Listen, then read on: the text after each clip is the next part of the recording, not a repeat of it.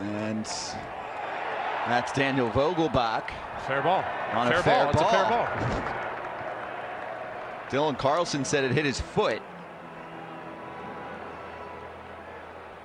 He's going to hang around and see if that... Can you review that?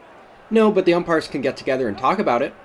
Nobody knows better than the hitter if it hits your foot. There's not very good, typically not very good hitters, and if you don't run, it typically does hit your foot. You don't stand in the box if it doesn't hit you. Yeah, there's no question. That was right off the top of the toe. Got him on the foot. It was. Yeah. Right toe, yep. Vogelbach. Definitely his foot. Yeah, collected the ball as if it was foul, but makes the throw over to Burns. So 2 outs at the moment. Aside from the directing, which misses the conversation entirely, change the camera, the umpires get together and get this call right. This was a foul ball. That's what you want. Is he allowed to take his shoe off and show him his toe?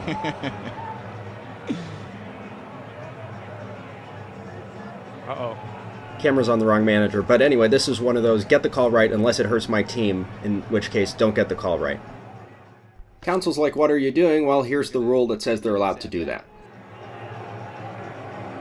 Is this reviewable or is this not a reviewable play? Not reviewable, but it should be.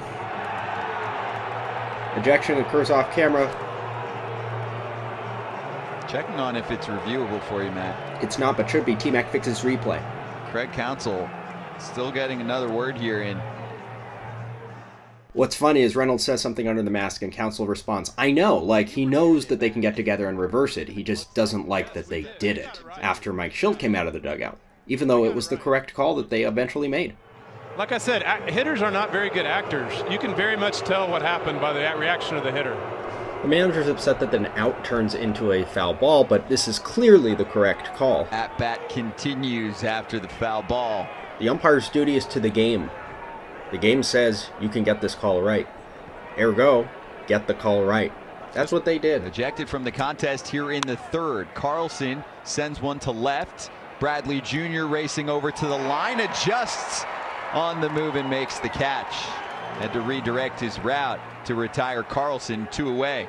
I think Craig Counsell's going to go for the runway and say, well, you know what? He was arguing for not. You could clearly see this hits right off of the top of the right foot of Dylan Carson. Pretty obvious. To recap, Schilt comes out, umpires get together, reverse the call. Counsell comes out to complain that Schilt come out, that the umpires got together to reverse the call. Even Daniel Vogelbach kind of gave up on the play and was like, hey, maybe we got a free out here.